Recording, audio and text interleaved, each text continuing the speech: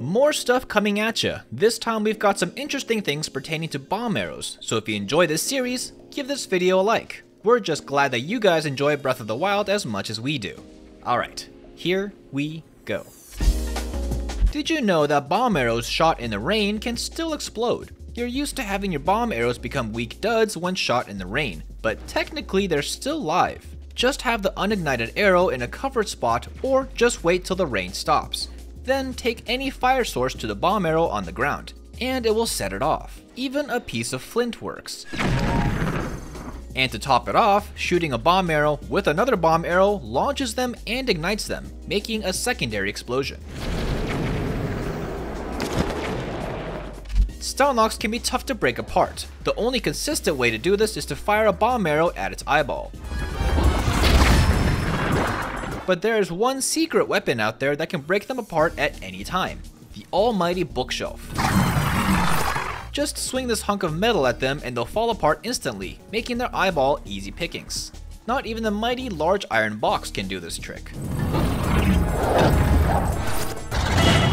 Did you know that Mipha's first concept wasn't the typical shark fin Zora design? She was originally modeled after the venomous lionfish, with fins that would fan out and expand when she's engaged in combat. While I personally thought that this was an insanely cool design, going with the more gentle and cute appearance does fit her personality a little bit better. Perhaps we could spend some time together. Did you know the center of buoyancy for every pot is slightly different? Goron pots turn straight up and down, normal and Rito pots tilt sideways, and Zora pots flip completely upside down. Nothing really useful about this at all, but the fact that the developers even put time into thinking about this is pretty interesting. Over the years, many players have tried to ride a horse in the desert. While people can get the horse there, riding it freely around the desert sands is pretty much impossible. But wild animals such as bears and deer don't count in this category. Using horse wrong warping, you can now explore the desert sands with your dear friend.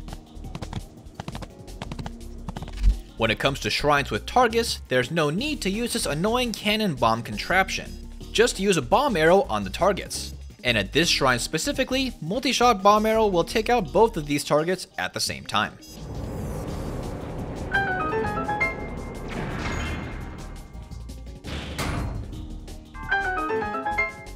An old thing many players still don't know about is that signs can be read and examined even after being cut off its post. It even depends which side it fell on, as you can't read a sign that's face down, which makes sense. Moblins are known for tossing their friends at you, dealing damage equal to the thrown enemy's base melee damage. What's interesting though is that for Stal enemies, the body and the head damage is calculated differently, with the body itself doing 1 heart of damage, but any skull doing 2.5 hearts of damage and a knockdown instead. If you want a really dumb but entertaining way to get height, head to Death Mountain and get at least a couple hundred bomb arrows. Do a bow smuggle, then switch to your bomb arrows. You'll start to constantly explode over and over while actually gaining height. Funny thing is, after the first bomb, you don't take any further damage because of ragdoll protection, and even protects you against Death Mountain's hot air, which will stop burning you. After a while, you have gotten pretty high up. Someone mentioned in the last video about having the final memory cutscene being slightly different if you take a picture of a photo on the wall first. The cool thing that people didn't notice is that this wall has a special filter that won't detect and capture your equipment accidentally in third person, and instead sees that you've taken a picture of the photo. Link will now instead recall the photo that you've taken instead of simply looking around and flashing back without any references. Ah, just like I remember it. Wait a minute. There's an old trick of throwing a boomerang that allows you to have a circle around you, called boomerang orbiting. But have you tried it with the Lizalfos arm instead? The designs it makes can be quite mesmerizing. Rivali's Gale is now ready. Quiet, Rivali. Guardians have a strange weak spot on the top of their head. If you fire a bomb arrow at its head while it's moving around, it'll often flip right over. This is less likely to work when the Guardian is stationary, as all 6 legs anchor it in place. Did you know that rainbows can occur at night? I don't know how this is physically possible, but okay. If you take a closer look at King Rome's secret study in Hyrule Castle, there's an old tattered portrait on the wall with a really intricate frame above his desk. What's interesting though is that the developers plan to put a portrait of the royal family here, with King Rome, Zelda, and Zelda's mother, the Queen. But by the looks of it, this idea was scrapped, never to be seen. I guess our only look at Zelda's mother we have so far is in this one cutscene in Age of Calamity. On Nintendo's official hiring website, there are some hidden unlisted videos you may not have seen before. One of them showcases the importance of graphical effect design, and how to telegraph information to the players. A side-by-side shows that it's impossible to understand what to do without seeing the effects themselves, such as showing when updrafts are active, when an enemy attack will strike, and punchy sword effects while striking enemies. This shows just how important it is to have good effects in game development. There's a secret combat technique in Breath of the Wild called a shielded flip. While I won't go into all of its applications because there are a ton of complex and intricate ways to use this, my personal favorite one hands down is its ability to thunderclap rush after you mount a Lynel's back, which looks pretty awesome.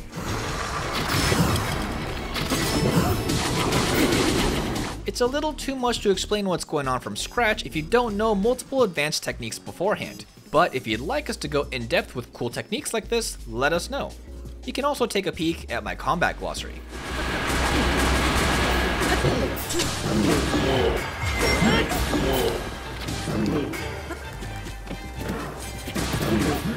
Did you know that Yiga foot soldiers use quote-unquote real ninjutsu? Before teleporting to attack you, they summon cursed Hylian letters in a seal before they attack. In clockwise order, they read out as Rin, Pyo, To, Sha, Kai, Jin, Detsu, Zai, and Zen, completing the Kuji incantation. And a side note you may not have known, you can flurry rush this attack.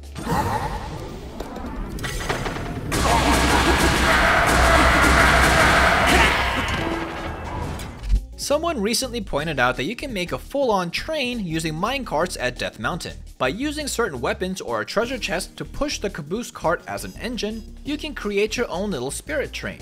The coolest part hands down with this whole ordeal is that Breath of the Wild's audio design was so top-notch that this whole thing naturally sounds like an actual working train, without the developers directly intending to. Listen for yourself.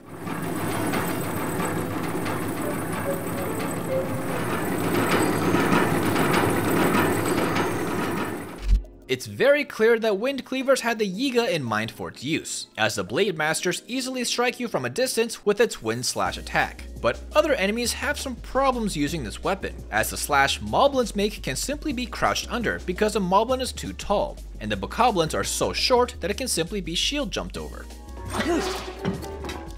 These ancient furnaces carry the blue flame that powers ancient technology, and obviously can be transferred via arrow or burnable weapons. But did you know that there's another strange way to carry them? Multi-shot fire arrows carry the fire just as well, and on top of that, even bomb arrows carry the blue flame. Well, at least for a short distance until they explode from the ancient fire's heat.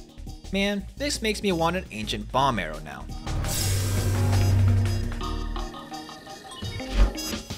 And there you go. What was your favorite thing you learned this time? Let us know in the comments below. And if you continue to enjoy new Breath of the Wild videos, we have a playlist of tons of stuff we still make to this day.